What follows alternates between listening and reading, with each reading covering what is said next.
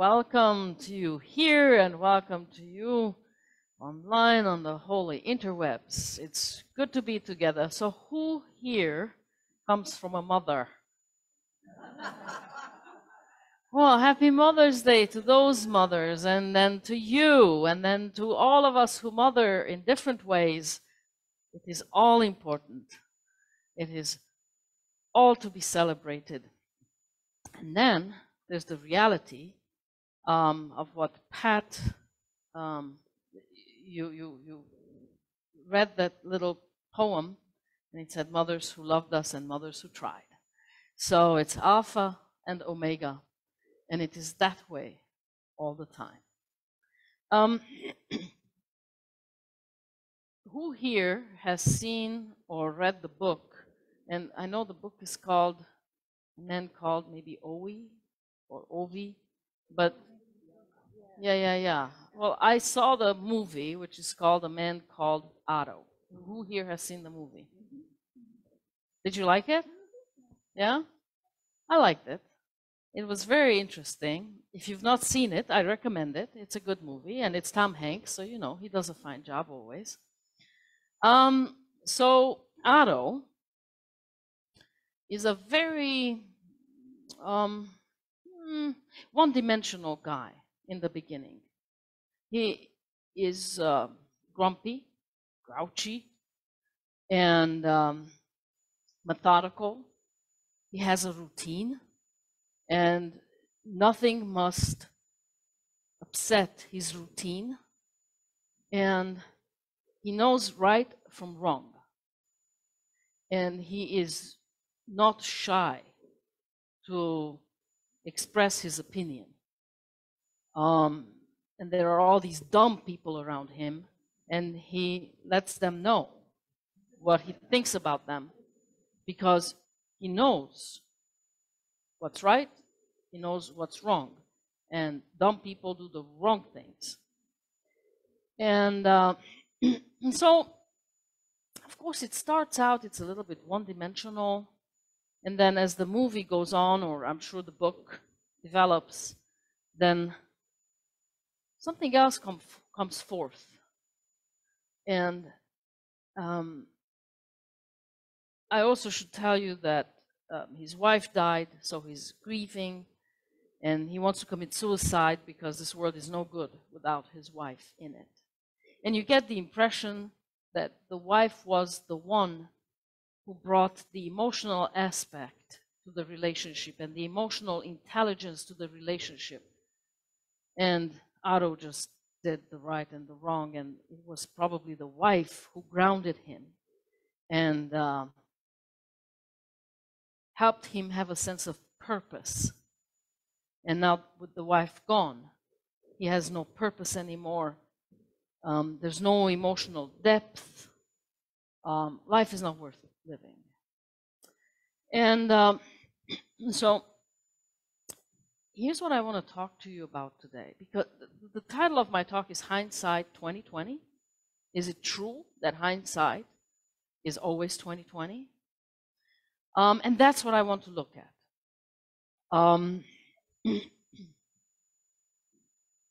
I think my superpower is that usually I can distill very complex things and present them in a very simple way. And I don't think I'll be able to do that today, but I'll try, okay? Because I'm going to talk about the brain and about the two spheres, the left and the right. And you know, there are these notions, I'm sure many of you have heard about this, that the left brain is the thinker, the right brain is the feeler. So artists would be more right brain oriented, and maybe mathematicians, physicians would be left brain oriented. And so according to new studies, that is not entirely true. That's not entirely true how these two spheres work. They each have a purpose, and the left brain would be Otto in the beginning. So the left brain, in fact, is very superficial, shallow, and it knows right from wrong. Okay, so let me rephrase that. It thinks it knows what's right and what's wrong. But the one thing that is true for the left sphere, that it is always right. Okay? So whatever it thinks it knows, it's the truth. Now, it also used to be believed that the left brain does not do emotions, does not do feelings. And it turns out that's also not true. In fact, it does two feelings, and it does them really, really well: anger and disgust. Shallow, pretty one-dimensional, utilitarian, very utilitarian. It's important because you need that in order to survive, right? You have to know what food will kill you, what food will nurture you. Left brain, left sphere takes care of that. It can sense and deal with dangers. Left brain will do that. But life governed by a left brain world is bleak at best. So if somebody has a stroke and it affects the right sphere, and you're left with just the left sphere, it's a horrible way to live, because the left brain is always right. So it often happens that people who have a stroke and their arms or their legs are not moving on the right side, and then you tell them that, you know, this is not moving, you got to work it, they will deny it. They say, no, that's not my arm. Doctor, that's your arm. That's your leg. It's not mine. And you can't convince them otherwise, because the left sphere is always right. Emotions governed by the left sphere are anger and disgust. Utilitarian, shallow, simple-minded thinking, black and white. Right sphere. Right sphere grasps and seeks the mystery. Right sphere is aware of the transcendent, wishes to tap into it, curious about it. Right sphere, great variety of emotions, depth, need for beauty. It's that thing, you listen to a song or a piece of music and tears are rolling down your cheek. That's right sphere. Inexplicable. So far, and you know, science has progressed quite a bit. And left sphere would have us believe that we can explain everything with science and through science. But how do you explain that tear that's rolling down your cheeks when you listen to a beautiful piece of music, or you're present to a piece of art, or the rainbow, or an incredible sunset? Science has not been able to touch that, nor am I certain that it ever will. It's the mystery. Now, of course, both are best balanced, right? There is a reason we have these two spheres. There is a reason they each govern different aspects of life, because both aspects of life are necessary for us to live a balanced life. Now, just Just think about our world today.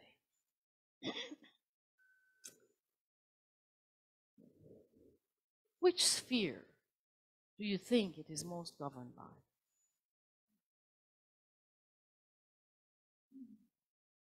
See, when I think about it, I get the impression or the sense that it's heavily tilted towards the left sphere. And then, of course, our sense of belonging, our need for belonging, is not met. Because the left sphere just can't do that. It's not equipped for that. That's why Otto decided to kill himself. Because he no longer felt that he belonged in this world once his wife died. Look at the political discourse. I told you that the left sphere is capable of feelings. It is anger and disgust. Is our political discourse filled with anger and disgust? Absolutely. Are we quick to say this is right, that is wrong? Look, when you ban books, and please remember that people lost lives, limbs, freedom to fight for the freedom of speech, yes? That's what our ancestors had done, because they knew the difference between having freedom of speech and not having freedom of speech. And now, with this left sphere, we are saying that we're curtailing freedom of speech. We're banning books because we know, and we know that it's right to do it. We also know it's right that trans people should be discriminated against. Well, it's not us you use, but there's a large part of the population who believes that, who knows that, and they know that they are right because that's what this does.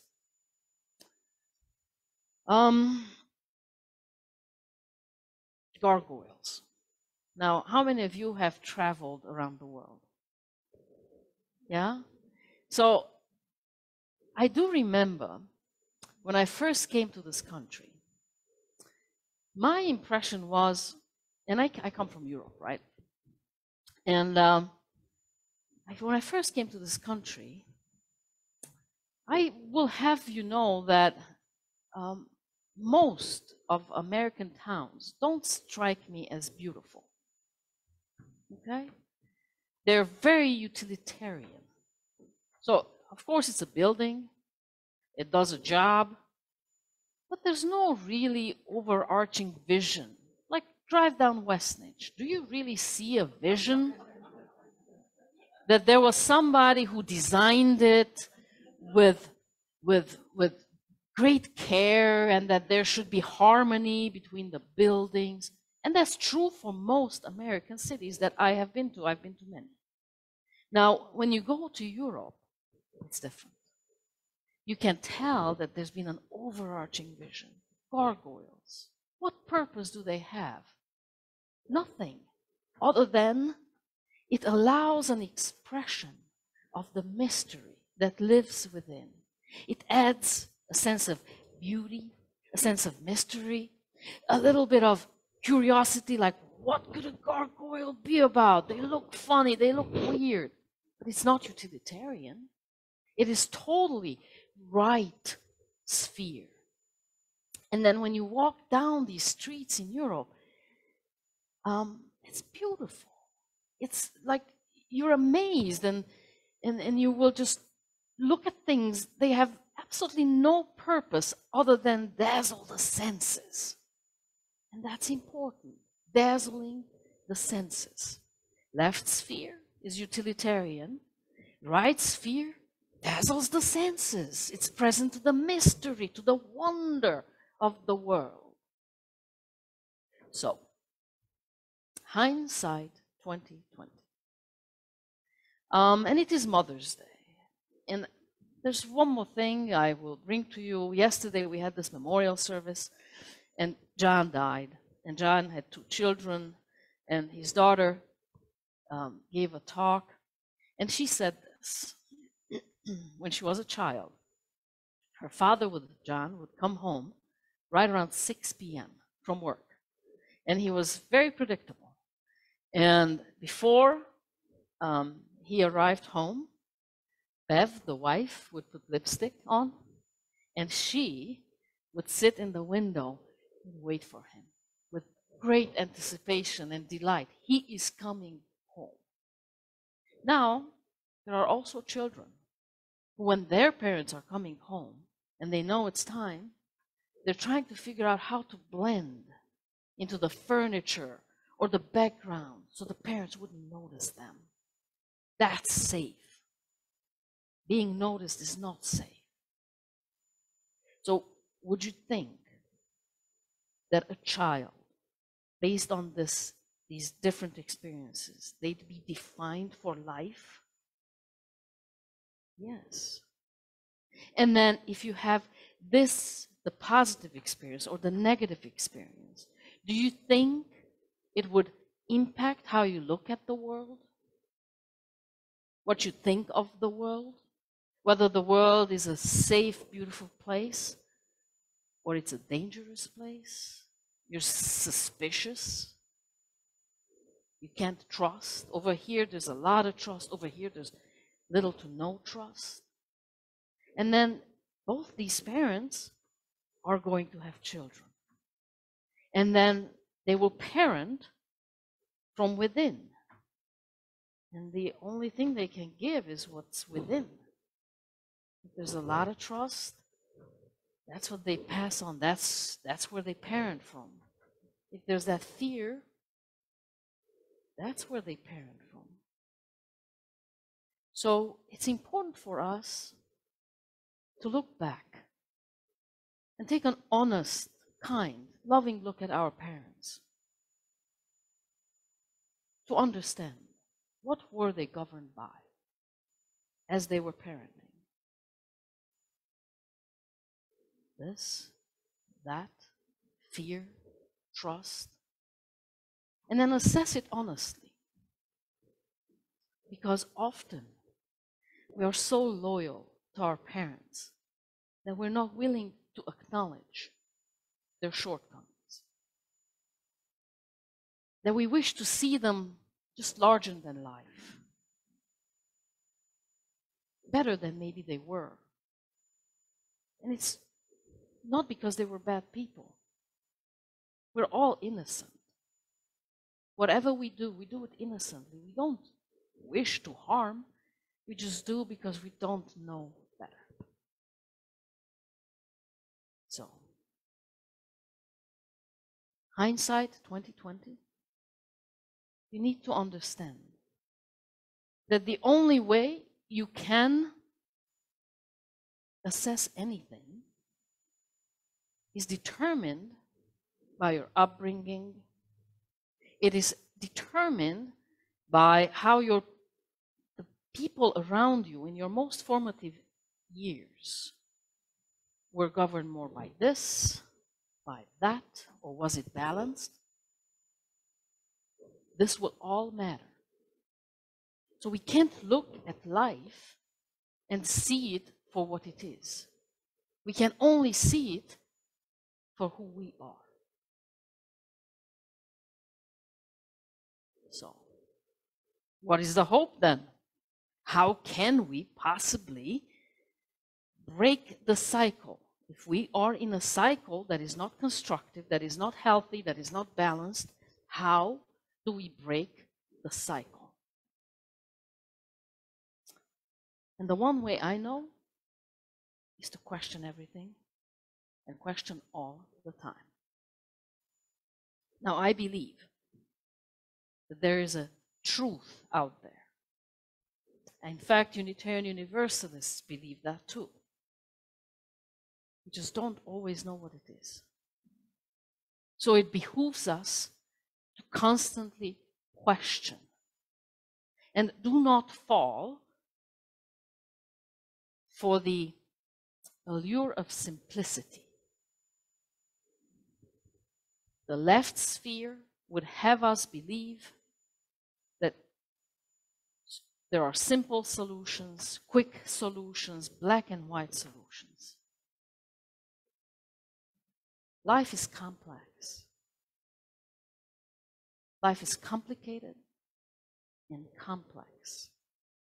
With simplicity, we will always find mis-solutions, wrong solutions, because life is complex. So by questioning everything all the time, we give both spheres a chance. And then wonder might emerge. And then the possibility of a miracle can happen, and a miracle, I define it by changing one's mind. That's a miracle right there. To ever change your opinion from this to that, that's a miracle. And it can only happen if we are committed to question, and especially when we feel really certain, really certain that we know that we're right. That's the best time to begin questioning. And then be open to communication, but not dogmatic communication, but curious communication. And this, of course, is most important for those of us. It's for all of us, but for those of us who have who come from dysfunctional families, it's even more important, because it is time to break the cycle. And just because we're looking back on things from here and we believe, the left sphere would have us believe that hindsight is always 20/20, it isn't. It depends greatly on our upbringing, on our background, whether we were influenced more by this or by that. And our goal is to bring it to center, to balance it. So we experience the wonder. We can be utilitarian when that's needed, and otherwise we seek the mystery. We live into the mystery. And we have to find a way to impact society, to bring it back from this left sphere, to bring it back. And we can best do it by raising children whom we teach to think for themselves, to question, be comfortable with questioning, be comfortable with doubts, who don't need to be dogmatic, who can be curious and open-minded. Balance them out.